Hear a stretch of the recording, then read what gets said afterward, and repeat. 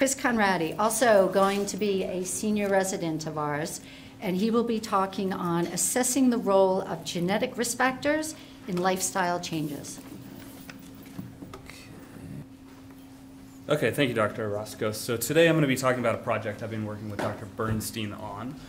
And it'll be, it's a pilot study that I'm going to show you, but you'll see that as we kind of go. And basically we're asking if we can cause some lifestyle changes using genetic testing. I have no financial disclosures to declare. However, Dr. Bernstein and Dr. Gellerman in the University of Utah do own a patent on the resonance Raman spectroscopy, which we'll talk about here in a second. So I do need to declare that. And so the project is based on age-related macular degeneration, and we all know that it's a degenerative disorder of the macula with known genetic and hereditary risk factors, basically with these single nucleotide polymorphisms, otherwise known as SNPs. We also know from groups around the country and based here as well that RAD2 was a randomized control trial that showed that PO supplementation reduced progression of AMD to the advanced form. There were some other kind of larger parts to that study, but that's at least one point of that that's key to what I'll discuss here. Then we also know from subsequent studies that patients with diets high in zeaxanthine and lutein have a reduced risk of developing AMD, and those are just two of the macular carotenoids. We also know that patients with lower serum carotenoid concentrations, so kind of on the other spectrum of that, are at an increased risk of developing AMD. We also know that from a lot of Dr. Bernstein's work and others that most of the carotenoids come from plant-based foods, specifically things like kale or orange fruits and vegetables. Resonance Raman spectroscopy is a way of measuring skin carotenoids. You basically put your palm on this scanner. It takes longer to turn on and turn off than it does to actually make the measurements. And you basically get what has been correlated and nicely associated with actual skin biopsy results. So it's a very valid measurement. And we know that from a paper that Dr. Bernstein and I currently have under revision, and then also some of his other subsequent work, that these skin measurements seem to correlate with serum concentrations of carotenoids, as well as what we're showing in this paper we have under revision with macular pigment carotenoid concentrations. We also know that skin carotenoid concentrations seem to be a biomarker for fruit and vegetable intake, so no surprise there that the more fruits and vegetables you take in your diet, the higher skin carotenoid concentrations you have. If we then look at just a patient and repeat measurements of their skin carotenoid concentrations over time with no sort of intervention, fairly stable. This is over basically almost 6 months with repeat measurements 4 times same individual. Then if we kind of shift gears and talk about kind of the crux of this project, the more controversial aspect in medicine, not just this project, but genetic testing. So what is the role of genetic testing in medicine and in the future of medicine? So we know, at least from just simple blood draws, that there's really little physical risk from the actual blood draw. Groups have hypothesized that if we can identify patients, pre-symptomatic patients, we can maybe increase surveillance of those individuals with higher risks. We can maybe tailor preventative treatments to those individuals. We can target resources to those patients at risk. Based off of their genetic results. However, that comes with the caveat that there has been some major concern raised with genetic testing. We're all fairly familiar with them. The first, probably foremost, is the emotional toll. So you can have survival guilt, so the one family member in the family that doesn't have the gene or the genetic risk factor can get pressure from the family or even just have this survival guilt. It obviously comes with anxiety or depression, or at least people have proposed that. Then probably the biggest concern just in overall medicine is the discrimination that can come from that in the workplace, mainly associated with health insurance or the ability to get health insurance. So what do we know about genetic testing in AMD? So most of the things we know now, so we know specific genes, SNPs, as I've already kind of mentioned, but most of the data in targeted therapy comes from post hoc analyses. It's been from 2 different groups, and they've shown completely separate and very different results, almost from the same patient profiles. They've used the same patients and done analyses and basically shown some groups respond better with specific gene profiles to RADs or antioxidants, while the other group has shown that they behave exactly the same. So at the end of the day, we really have no good information, at least from using genetic profiles, to target therapy in AMD. If we look at other chronic diseases, and this kind of puts a little bit of a cloud on the anxiety portion of genetic testing. Back in 2009, a large study was performed looking at basically looking at Alzheimer's patients, genetically testing them and telling them of their risk. And it didn't seem to induce any sort of additional anxiety knowing that you are at risk of developing Alzheimer's versus the patient that was told that their genetic profile did not predispose them to that. So walking into the study, we basically asked, could genetic testing improve patient carotenoid intake? And maybe the kind of larger question that wouldn't necessarily be answered by this study, but maybe subsequent studies, would be, could this alter the course of the disease with pre-symptomatic treatment? So this is, like I said, a pilot study, and so we basically walked into this taking 16 patients, and I'll kind of describe to you the study itself as we go, that were tested by Dr. Hageman's lab, and then risk stratified into low, medium, or high risk for developing AMD based on their SNP profile. The groups were then subdivided into early and late disclosures, so a group found out as soon as their genetic results were available what their risk factor was, and then there is the late disclosure portion of the group that still does not know their genetic risk at this point. So within 4 to 6 weeks, they're told of their genetic results in that early group. Then both groups met with a genetic counselor basically discussing healthy diet, cessation of smoking, RAD supplementation, or at least taking in more fruits and vegetables into diets to decrease developing AMD or even progression of AMD. We then did baseline measurements at baseline 8 weeks, 6 months, and we're still waiting on the 1-year measurements, but basically did skin carotenoid concentrations as a surrogate marker of carotenoid intake. All the patients in this study were ages 20 to 59, and the SNP profiles have all been validated in Caucasians, so all the patients are Caucasian. And then you see in the bottom of this kind of the just general outline that I've kind of already discussed. The actual demographics of the patients included in this study, 15 of them were female, 1 was male. Like I said, they were all Caucasian and all with a family history of AMD. 7 were low risk from genetic testing, 4 moderate risk, and 5 high risk. And then if we look at their skin carotenoid concentrations over time, so the high, moderate, and low risk, those are all early disclosure. And then it's kind of a grab bag in the late disclosure of low, moderate, and high risk patients in the late disclosure that still do not know their genetic results. But you can see some interesting trends, at least from this small study. So if we look at the high risk or moderate risk, you can see most patients actually had an increase, or at least half the patients in the high risk, most of the patients in the moderate risk had an increased carotenoid concentration. Like I said, with that previous graph that I showed you, these remain fairly stable without any sort of intervention.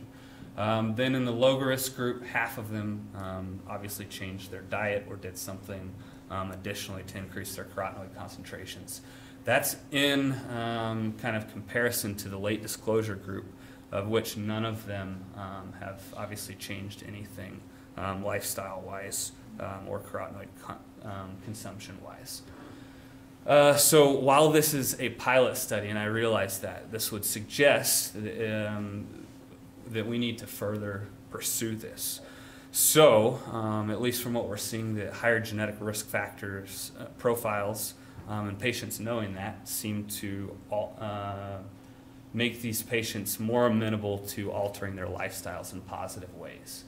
And while this is only a pilot study, we are currently in the process of submitting a much larger grant to study this further to the VA, in which we're going to enroll 200 to 300 patients over an 18-month time period and follow them for a year, just like we have previously. What we've also learned from this pilot study is that we also know that that 8-week time point that I had plotted previously doesn't seem to be the most beneficial because most patients may not even have their genetic profile known at that point just from the genetic testing.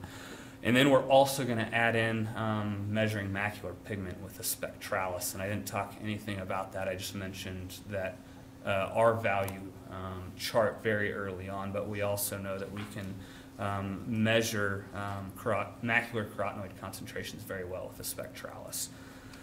And so I need to make some acknowledgments and thank several people. So obviously there have been several labs involved in this, Dr. Hageman's lab, Dr. Gellerman's lab, and then of course Dr. Bernstein and his lab. Then the clinical studies department, specifically Kellyanne, and the rest of the clinical study staff, and then of course funding kind of makes the research world go round. If you care to look at citations later, here's some interesting things. And then, of course, the non-ophthalmology literature of this REVEAL study with Alzheimer's disease is actually, I think, maybe the next step in medicine, but we'll see what genetic testing ends up becoming in the future. Then to kind of shift gears to a QI project that I've been working on with Dr. Feist and Dr. Ferguson.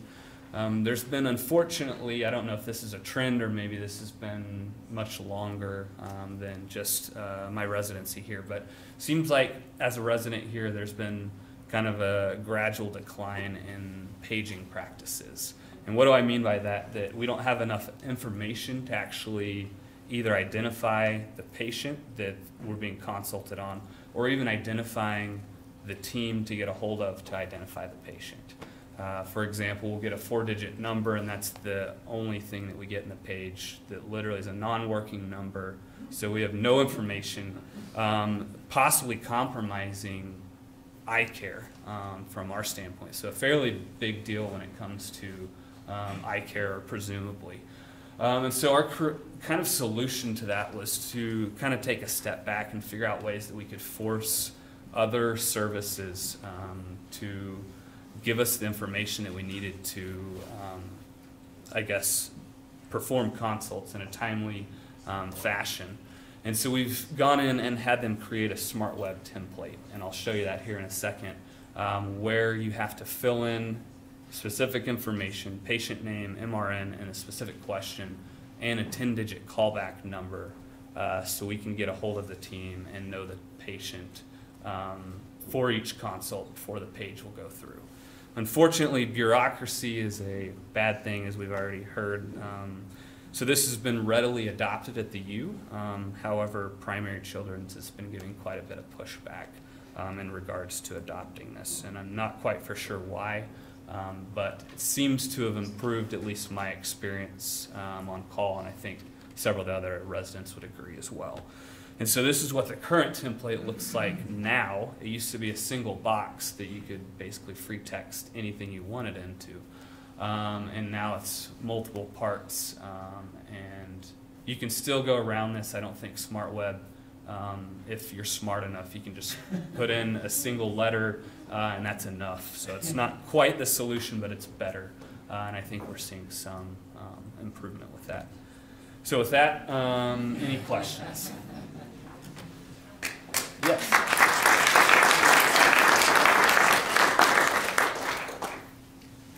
So the patients that were identified early at the 8-week point for being at risk, and they were told to increase their carotenoid intake. Right. And change their lifestyle. And yes. Was that quantified in any way, whether by food or by supplement, or how much they were to increase it? No. So there was. Basically, they were given general information on age-related macular degeneration and what's known in the literature. So not in a quantifiable, there's RADs, vitamins, there, if you smoke, you should stop smoking, you shouldn't pick up smoking as a midlife crisis, things along those lines. So it wasn't quantifiable, it was just kind of a blanket statement with the genetic counselor. Yes, Dr. Olson. So it's interesting as we look at the genetic risk profile, and there are enough patients in the study now to look at subgroups, but there are about 30 patients who are homozygous risk at 1 in 10. Right. So both HRA1 and chromosome factor VIII, or complement factor VIII. And of those that have reached 70, all of them have been legally blind in both eyes. So I mean, some of these genetic profiles are just absolutely awful. Right. And then we have protective groups who, in some populations, they're just never going to get it. So this is a big deal, and the controversy about whether knowing this is important or not is interesting. Clearly, there has to be a difference in what's happening. I just think no one has been able to look at it real carefully as far as our nature side, the nurture side of this, right. Our lifestyles and the rest. And so clearly it's a subject that needs to be, it's going to be important. Right. And when we get to gene therapy and targeted therapy, this is going to be, we're going to be testing all of our patients for this and then striving to likely do a gene therapy to prevent the problem down the road. That's what I see. Yeah, and I think we all assume theoretical risks of anxiety, depression, survivor guilt. They haven't been well studied. We've all just hypothesized that these are risks. So is it really a risk worth prohibiting the avenue of genetic testing? I think that's going to be the biggest question in probably the next 5 to 10 years of medicine. No question, this is a very emotional thing. I mean, I've had patients break down in tears, obviously young, and seeing their parents or grandparents suffer and say, ooh, your genetic risk is really quite bad. So, no question, there's a certain, but long term, is this better? Can you make a difference? And that's right. important work to do. Right. Have you shown studies where people have had that diet of high carotenoids and still have a high chance of getting AMD, even though they have? Yeah, so there's the genetic risks. So those two authors that I showed you earlier that have basically shown two totally different kind of results, even with the same patients. So they both analyzed the data in different ways. So the question people think have been answered, but I think it's much more debatable in the literature than to say, yes, it decreases risk. The ARADS 2 trial has shown, yes, it decreases progression, but patients still progressed. So it wasn't every patient responded as well. And so I think there's a genetic component that we don't understand. The question you ask is, if you're at risk but normal, if you have the appropriate lifestyle, can you change that risk over time? That study has never been done. Yeah. It's not been done. And it theoretically, probably, I mean, as you look at populations who have these good habits, you can see there's a difference in regards to incidence of macular degeneration, particularly advanced. So the answer is probably, but believe it or not, that particular study has never been done. Yeah. So there's a few big studies that have never been done to answer some of those questions. Yeah. But Diana. So I get a lot of questions from patients who ask me and if they have high risk of developing how soon should they start if they don't have any signs of macular degeneration? There's no answer to that at this point. This would presumably, this would have to be a 50-year study where we followed patients for 50 years to see. That was kind of the sub-question that I asked with our initial question. So I think the only way to do that is to do this study, but prolong it to 50, 60, 70 years when patients would be developing AMD, to see if that alters development or even progression of AMD. I'm going to give you my scientific answer to that, because I get asked that all the time. There is no downside to having the good lifestyle that we're talking about. This is a diet rich in particularly cruciferous vegetables that have been shown to be good in a whole host of ways. Lots of fruits and vegetables, whole nuts, fish, I mean, that's a good diet. So there's no downside to be doing it anyway. And then exercise has also been shown to be important. The one thing that I recommend probably not is the AREDs. It's very high in zinc, and there are examples. I mean, there is studies that show that high zinc levels decrease your high density low lipoprotein, your protective cholesterol. And so probably not AREDs unless you actually have change. But all of the rest, I say there's no study to prove it. But if this were me in that situation, I'd do it. And frankly, I'm doing it anyway, even though I don't think I have unusual risk. So I recommend, and if you look at the epidemiological studies of large groups and what happens, and this would be over a period of time, those who've had those habits tend to be doing better. And that's the best evidence we're going to have until somebody really does at least a 20 to a 30-year study, of 50 likely, to be able to answer that question. So I'd say absolutely, but I would not recommend the AREDs until we know more about long-term high zinc and its impact on high-density lipoprotein. That does come with one caveat. There has been a lutein crystallopathy patient that Dr. Bernstein has seen. So you can take enough lutein that you actually get but crystals. I don't think you can take that in diet. You're talking Yeah, about she was on lutein supplementation plus taking basically a shake of kale, strawberries, and oranges every single morning. So there is you can take too much. Sorry, this is just another question for both of you. Being the trend of what we're seeing in Americans as we're going through, I mean, it's more obesity rate and less of that diet. Do we see anything with that trend of more AMD in those people who are taking on an unhealthy lifestyle? I mean, is that going up in those patients, or no studies shown yet for that? There's so little that's done from a long-term perspective on overall incidence of the disease. Remember, wasn't that long, when Greg Hageman submitted his first grant, the head of the National Eye Institute called him up on the phone and said, we are never going to fund a grant on macular degeneration because everybody knows this is just light exposure and age, and that nobody will ever do anything about this disease, so you're wasting your time. That wasn't that long ago. I mean, that's kind of the mindset that we had back when I was a resident.